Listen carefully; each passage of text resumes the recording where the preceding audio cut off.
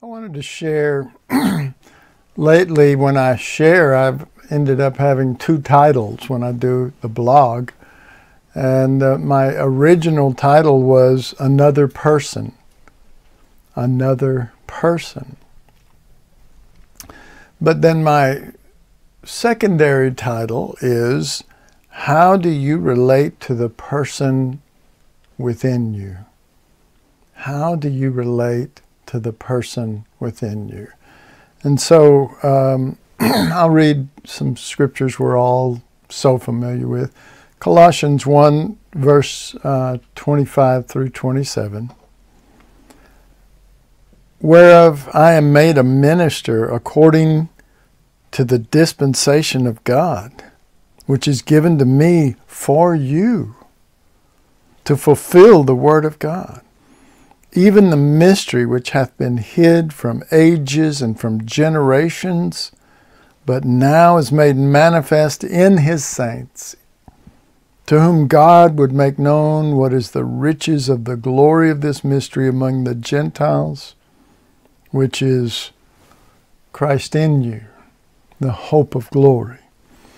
And so I want to talk about this person, this another person, but this person who dwells within us.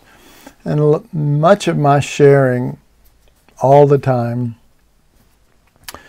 even when it feels like I'm trying to correct or something, I don't know, my heart is that we are able to give back to the Lord. We take so much, and to be able to give back and to touch his heart and to bless him. And so this is one of the theme behind what I'm sharing is this desire that we relate more in a way that it would bless him, the one that lives in us, Jesus Christ, that lives within us. So, excuse me. So we know that, our hope is not in ourselves. And really, according to Colossians 1:27, our hope is not even in Christ in heaven. Our hope is Christ in us. That's what it says. That this is Christ in you is the hope.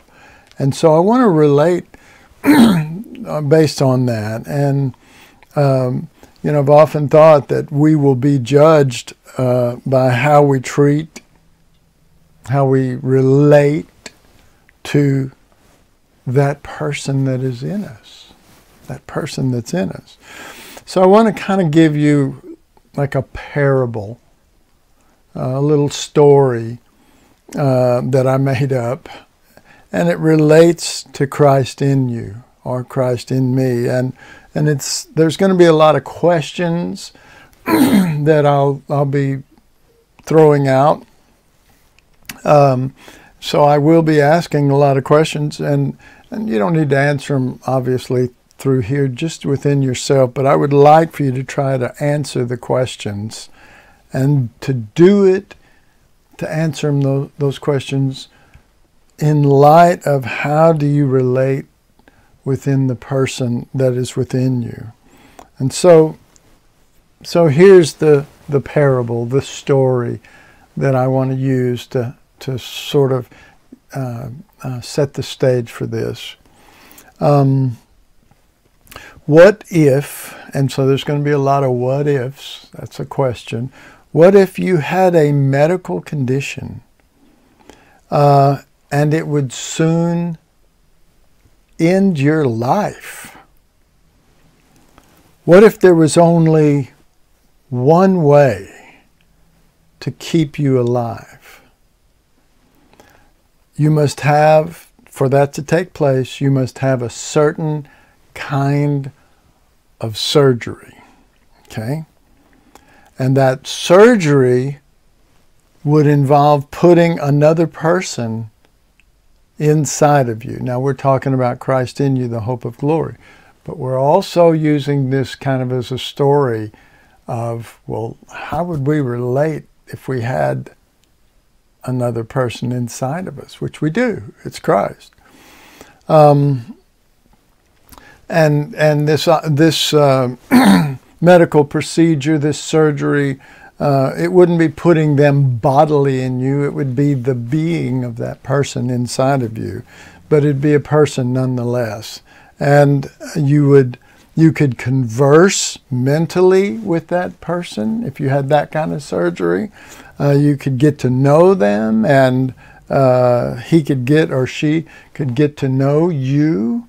They would be connected to your systems. In other words, this person that you would have the surgery and put in you, they would be connected to your systems. They would, in other words, like they would be able to know your thoughts and to know your fears and to, know your outward actions and inward motives, all these different things, and really would basically be able to know everything. And before you had the surgery, only you knew those things. But after the surgery, this person that is keeping you alive also knows those things. And so this person who is in this condition decides to go ahead, even though it seems strange, to go ahead and get the surgery and to take it anyway. And why? Well, I wrote down, regardless of this other person being moment by moment in your inward parts, you would do so because you only had a short time to live, and this person was saving your life by putting this other person in you. So once the surgery was done and you returned back to your routines, your daily routines of life, what degree, or to what degree, would you be mindful of that person that was inside of you? Once you healed up from the surgery and everything, to what degree would you be mindful of that person within you? Would you treat them the same way you did your family? In other words, this person that was in there, would you treat them the same way you would you treat the inward person the same way you would treat your family? Those who are outside of you? Would the inside be as prominent as the outside? In other words, would you go back to being an outside person who related only to what was out here? Or would you be also very much aware of the inside person, because they lived inside of there, and because they lived, they gave you life so that you could live? Would your every waking moment be mindful that you had another person? This is where I got the title, Another Person. Would your every waking moment be mindful that you had another person in you? Would you ever try to hide things from this inward person? Or would you ever ignore their existence? Now, think of this if this was an actual situation and not some spiritual thing, and you actually had a surgery and this was the only hope for you to stay alive, or you would just die, and you would put them in you, but would that fact that you're alive now just pass away in your mind, and now you sort of ignore their existence? Would you ignore them for, say, would you ignore them for long periods of time? I mean, maybe even for months without really, communing with somebody that's put inside of you?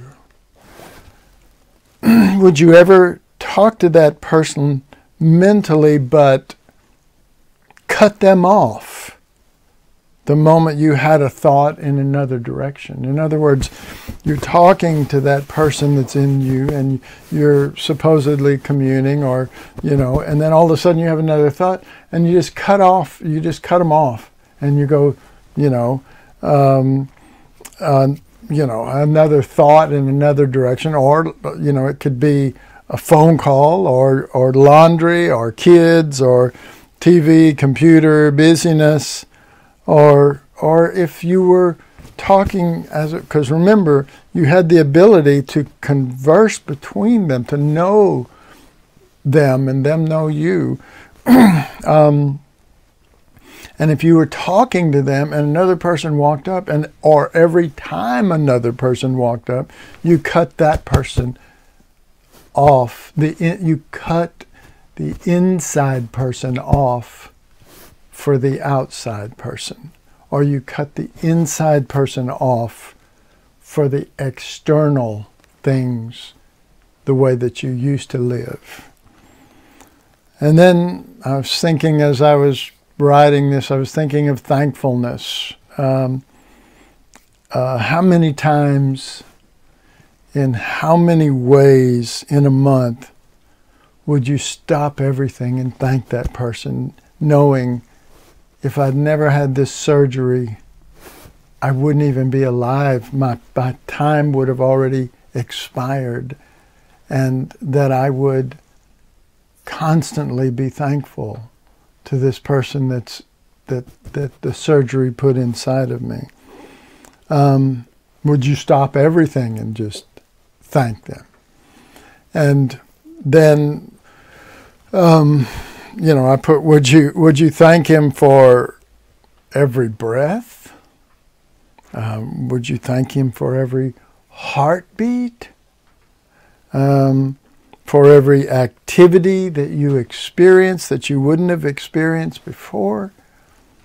Because your life has been blessed by this inward person? Or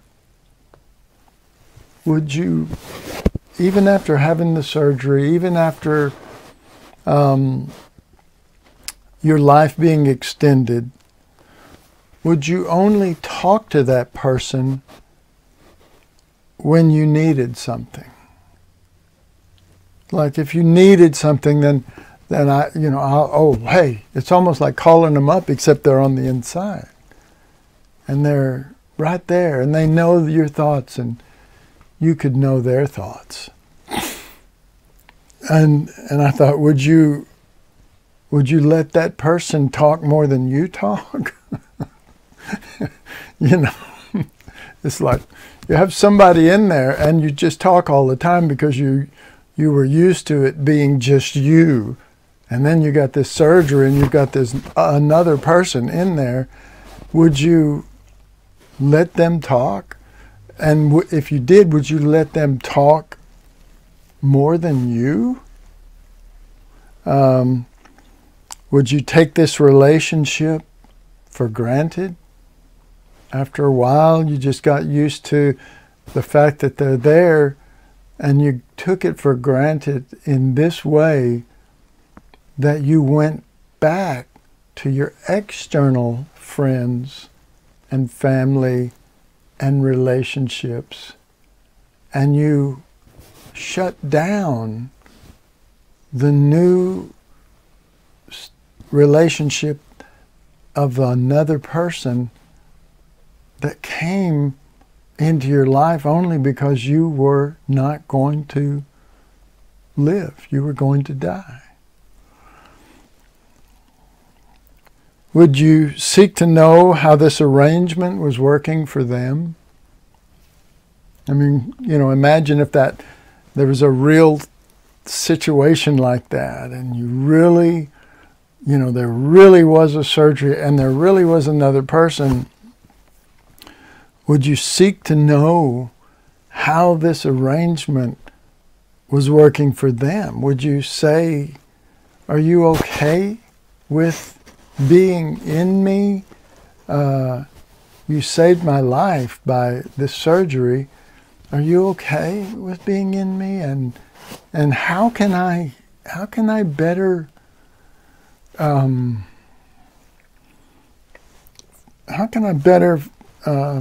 facilitate, help you to be more comfortable? How can I better make you happy in me? What things do I do that are hurtful or that you don't understand or things like that?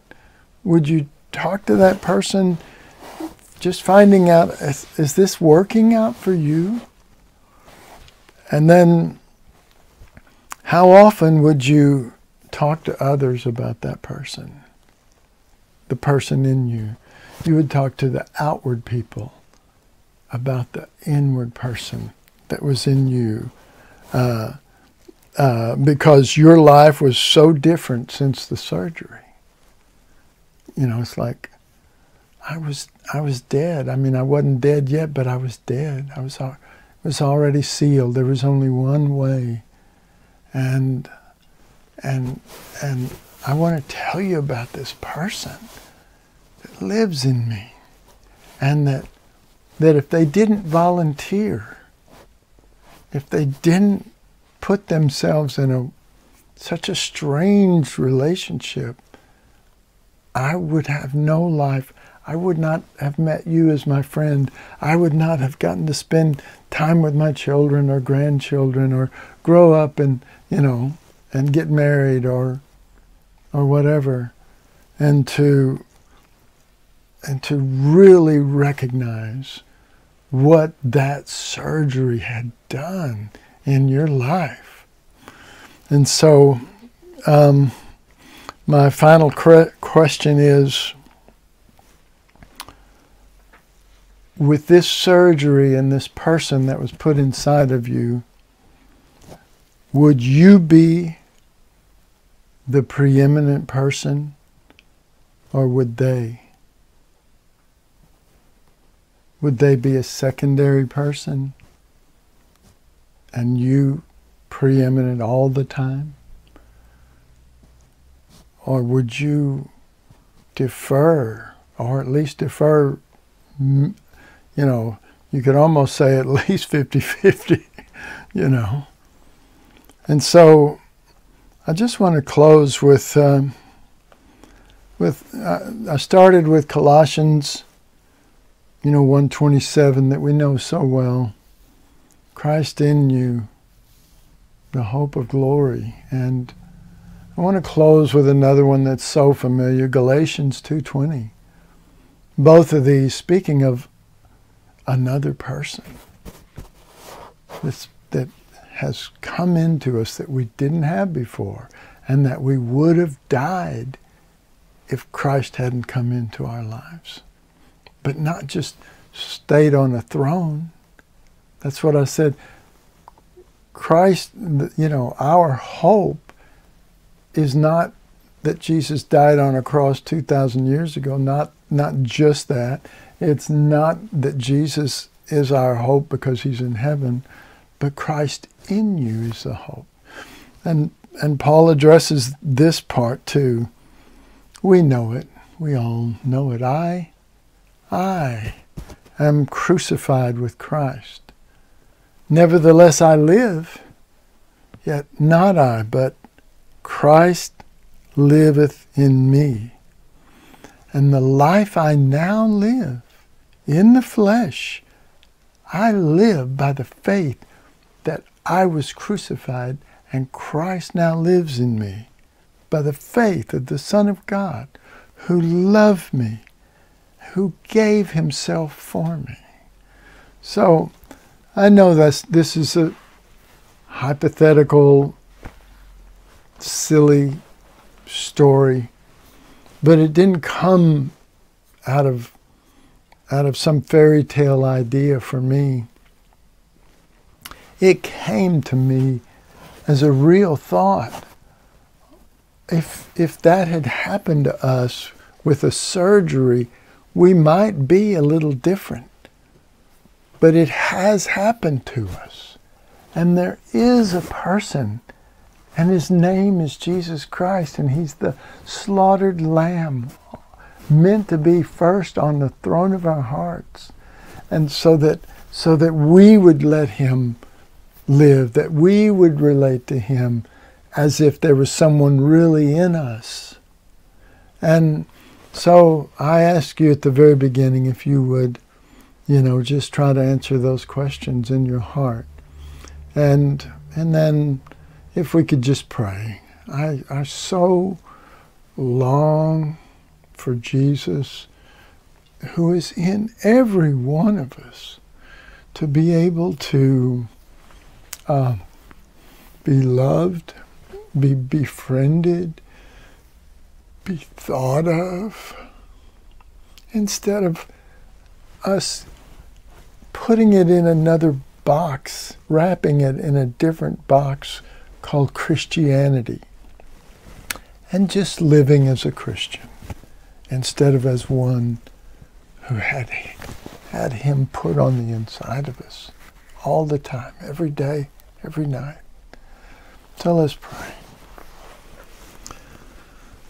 Father, I just thank you for these thoughts, and that your Spirit could not convict us or condemn us, but if we could just think it through for a little, and we could realize that there is another person inside of us always, and that maybe we ignore them the vast portion of our day, the vast portion of our week, maybe even months on end. We make no reference to him. We just live our portion of the life. And so I ask you to help us, not in condemnation, but in deep love for you, Jesus, for you who loved us and gave yourself for us, that we could give that back, that we could think of these things, that we could think upon you, and we could rejoice in the fact that you have come inside of us. Father, I thank you for these that love you so much, and that they take the time to be with you on this blog and Fire Ministries. And I pray your richest blessings and your great move of the Spirit, who will unveil the one who inhabits us. I ask it, Father, sincerely and deeply, in his name and for his sake. Amen. Amen. So good to be with you again, always. Always. Thank you for letting me share. God bless you.